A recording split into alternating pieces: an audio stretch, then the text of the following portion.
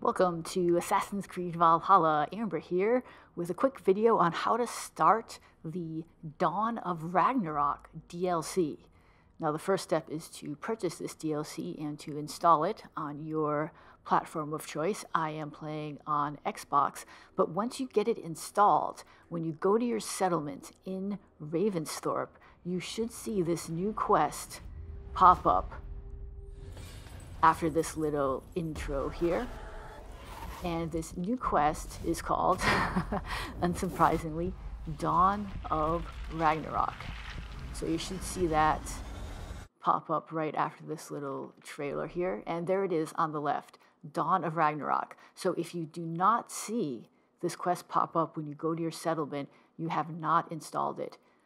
And if you pre-ordered the DLC, you'll have access to a new armor set, the Twilight armor set, which I'm going to be wearing in this video. That's the one where Eivor has the cool little eye patch, which I quite like.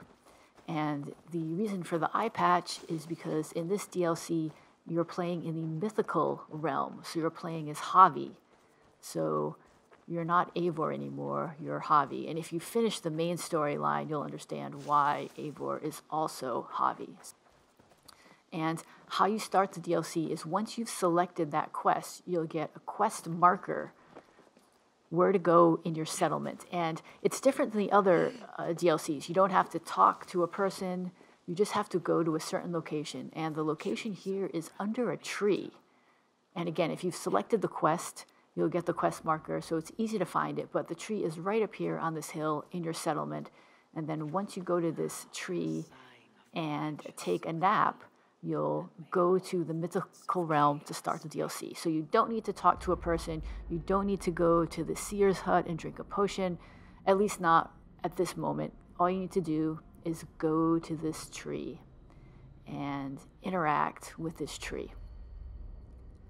And this will trigger the dream state transportation into the mythical realm where this DLC takes place.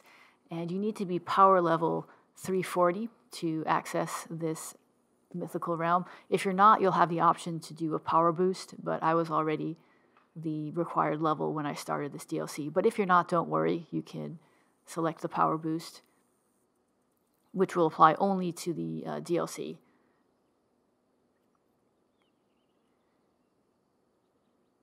And here are some quotes about Ragnarok.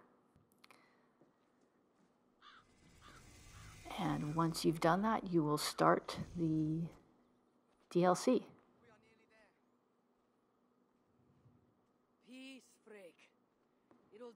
So I hope this gave you a summary as to how to get started.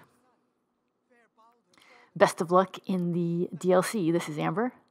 Thanks for watching, and I'll see you in the next one.